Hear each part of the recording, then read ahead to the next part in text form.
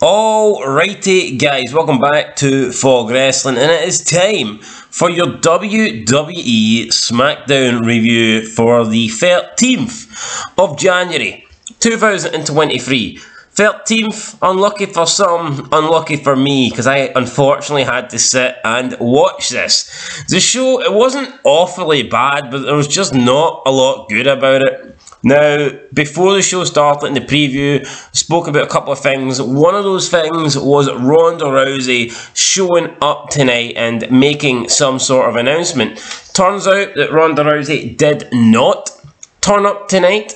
Why she turned up or why she didn't turn up, I have no idea. Maybe it's because SmackDown was happening in Wisconsin tonight and they have a horrible football team. There you go, there's me with my NFL joke to see if that gets me any heel heat, but I doubt it. Anyway, moving on. I can hear a pin drop, but yeah, moving on. I don't know why Ronda Rousey didn't turn up tonight, so did I really care? Not really. Maybe she's too busy on Twitch streaming games or complaining about how the world title doesn't mean anything and she wants to challenge for the tag team titles. Maybe that's what she was doing, but honestly, SmackDown with or without Ronda Rousey doesn't make a big difference to me. We kick off with the WWE Intercontinental title match. Braun Strowman versus Gunther. Gunther pretty much the entire match worked the arm. It wasn't a bad match, but it was boring. I just don't like Braun Strowman. I don't like Gunther. Although the only thing I will give him credit for, at least it's two big men. But I look at Gunther, he is just as bland. He's a big man, but there's nothing impactful about this guy. There's like nothing.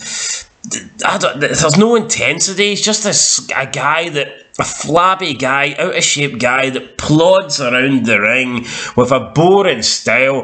The ring is sacred. A sacred wrestling in my ring. I mean, what? He probably wants Braun Strowman to go up his ring and do some sacred stuff. But anyway, enough of that. Braun Strowman probably would, to be honest.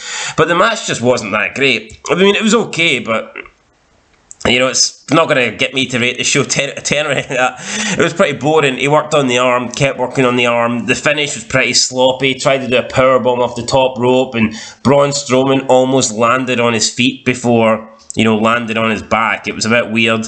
Imperium did come out and get involved, but they didn't really have that much of an impact. Honestly, I would call this a clean win for Gunther. You could argue maybe he got a bit lucky, but just because it's Braun Strowman, he shouldn't have went to top rope anyway. So yeah, no, I'd say this is pretty much about clean as you'd expect them to go. I didn't expect Gunther just to annihilate Braun Strowman 1, 2, 3, clean as can be. The way they did it, it was kind of like Gunther got the assist from the turnbuckles because he was able to powerbomb Strowman off the top rope or whatever. But yeah, Gunther retains.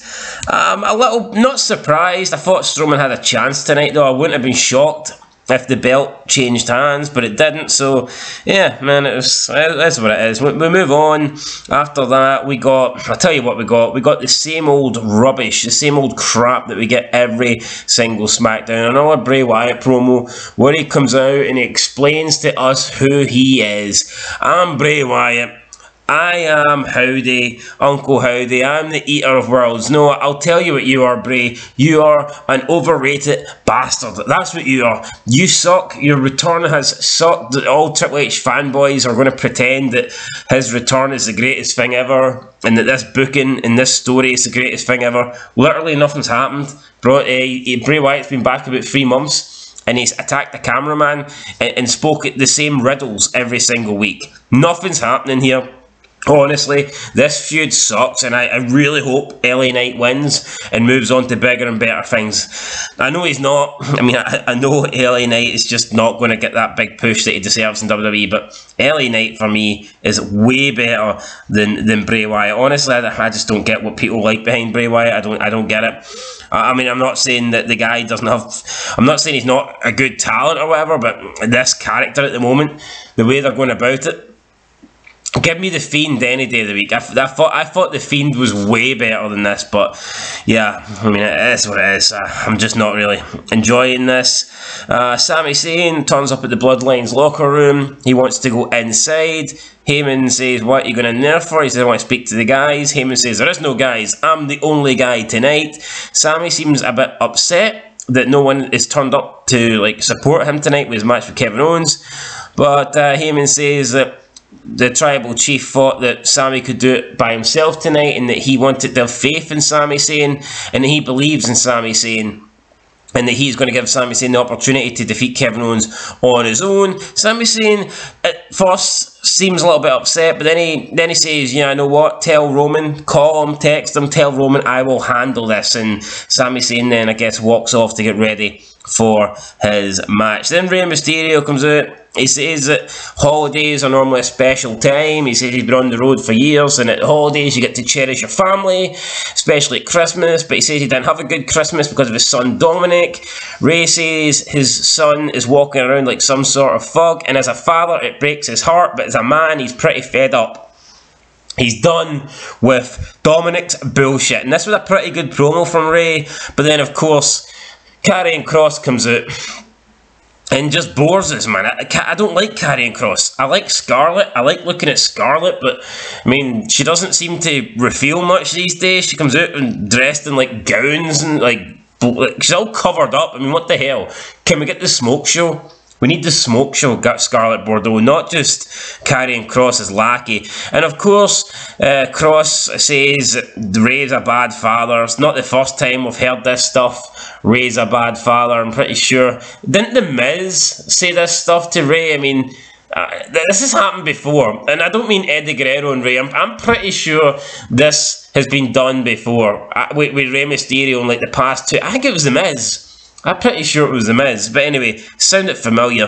Karrion Kross says that is Rey disappointed that Dominic never grew up to be like him, or is he disappointed that he never, you know, raised Dominic to be like him? I mean, whatever.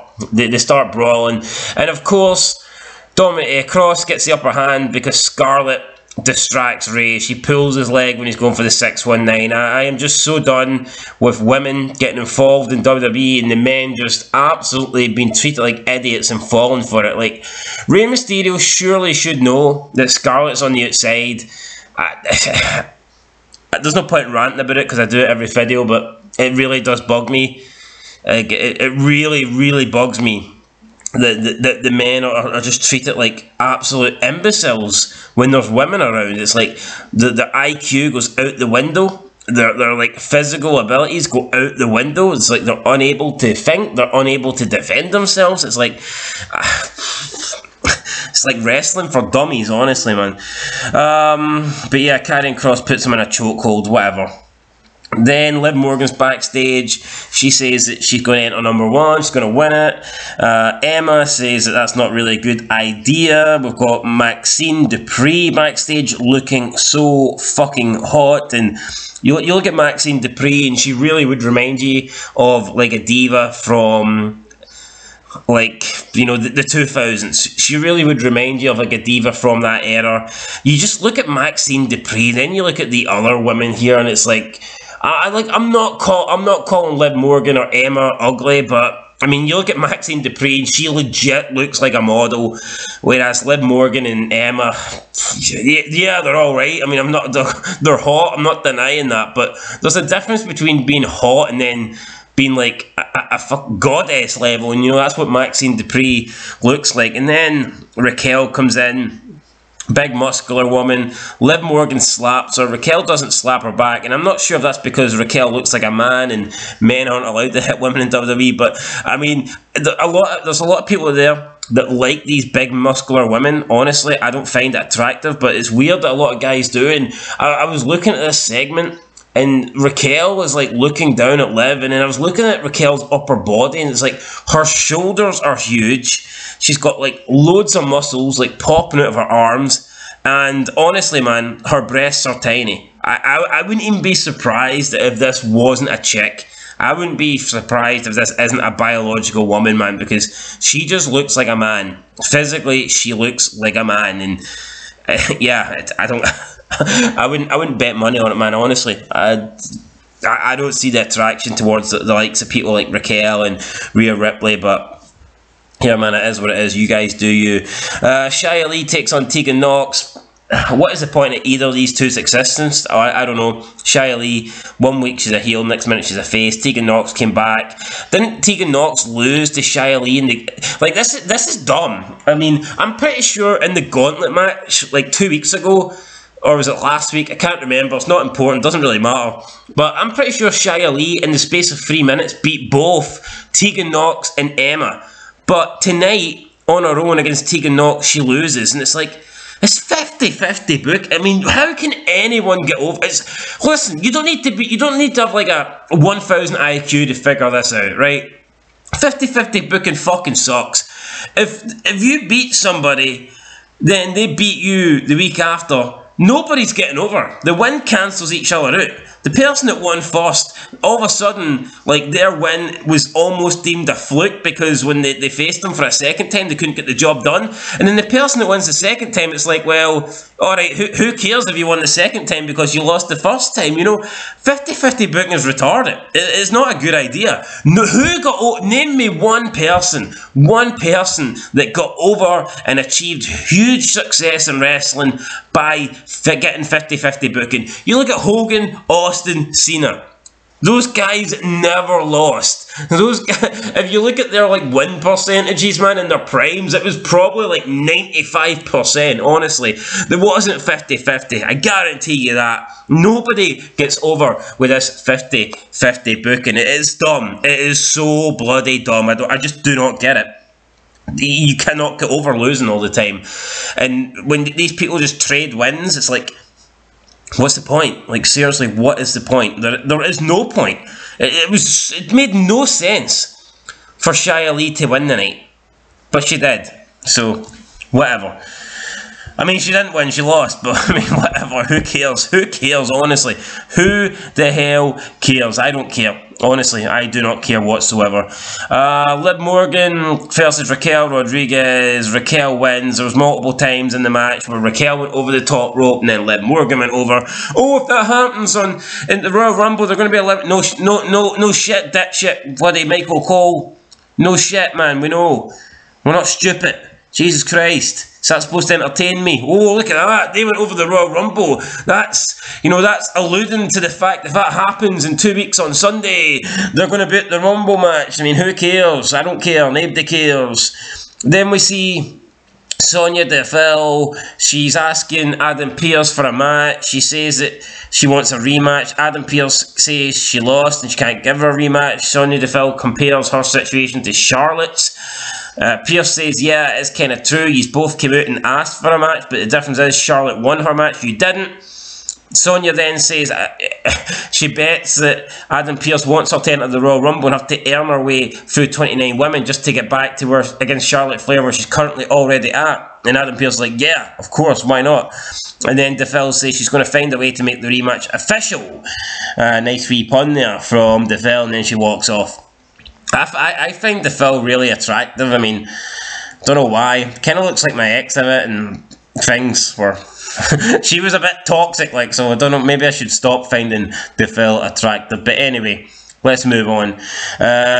We come back from the break and it's Charlotte Flair versus Sonya Deville backstage. They're brawling and this is weird. It's like Sonya Deville attacks Charlotte from behind. Charlotte gets the upper hand. Sonya Deville attacks her from behind again. It's like, I mean, even when Charlotte Flair gets attacked from behind, she still has to come out on top smelling her roses. It's like so dumb. And then you've got all these like big men security, all these referees, and they just can't pull apart two women. It's like, what happened to wrestling being believable? I mean, seriously, back in the day, watch it, man. Honestly, if you like, but me and my brother on Fog Wrestling, we're currently doing like retro reviews, and we're currently watching from the brand split. So we've been watching from like the Attitude Era, but once we got to the brand split, we started doing like the reviews here on YouTube and all that stuff. And at the moment on Raw, you have a feud with Molly Holly and Trish Stratus. Now, whenever Molly Holly and Trish Stratus if they got into like a backstage brawl, honestly, like one security guard, maybe not even a security guard, like one referee would come over, or like a Jonathan Coachman, like an interview, like a backstage male interviewer, they would come over, and if the two of them were brawling, like one person would grab Molly, and like maybe the other person would like wrap his arm around Trish Stratus's waist Lucky guy, I know.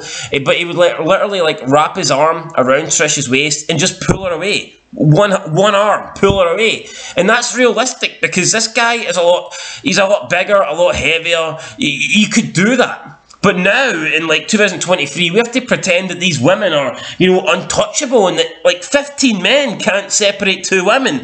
It's fucking retarded, man. Honestly, I hate wrestling. I hate wrestling in 2023, man. I hate it. Anyway, let's move on. We got a Cody Rhodes recovery vignette. Good for him. I know I do like Cody, but I don't care about wrestling, man. It sucks. It absolutely sucks, man. It doesn't matter if I like Cody or not. He's going to come back and his whole run's going to be ruined because he wrestles in WWE. It doesn't matter where he wrestles. I said that as if, you know, WWE's the only company that's doing shit. I mean, WWE's the best of a bad bunch, and that just kind of sums up how bad the bunch is. But anyway, Kevin Owens, Sami Zayn, main event. Decent match. Sami Zayn towards the end looks like it has Kevin Owens won. He's about to hit the Haluva kick. He's going to win. Sami Zayn's going to do it for the Bloodline. And then speaking of the Bloodline, the Usos come out. Solo Sikoa come out in the attack. Kevin Owens. Sami Zayn then loses the match by DQ. Kevin Owens gets the DQ win. And then the Usos and Solo Sikoa just continually beat up Kevin Owens. And then Solo Sikoa hits a big splash through the table. Sami Zayn doesn't look happy. He reluctantly poses with them, but Sami Zayn looks upset. But they all pose to do We the Ones, and that is how SmackDown goes off the air. So Sami Zayn had Kevin Owens beat. The Bloodline came out and cost him the match, and there's multiple ways they can go with this. Maybe Sami Zayn can take up an issue next week with the Bloodline. He can, you know, argue his point. He had Kevin Owens beat. Maybe he'll get added to the match. I don't know. But with the way this ended, they left it for... it's definitely open here for different possibilities. So, who knows? We'll see what happens. The main event was alright. But overall, I mean, the show wasn't that good. Yeah, no, just no real good promos. I'll give it a, well, I don't know what I'm going to give it. I'll give it a 2 out of 10. I'll give it a 2 out of 10. Opening match was okay but boring. The main event was okay. Everything else wasn't that great. Yeah, I'm going to be honest, there wasn't a lot great about this show. I'm going to give it a 2 out of 10, guys. Actually, I'll give it a 3 out of 10. Maxine Dupree was hot. So, yeah, there you go. Don't say I hate women's wrestling. I just gave Maxine Dupree some credit. I'd give her something else, so that is for sure. But anyway, let's not go there. Let's end it here. Till next time, guys. Peace.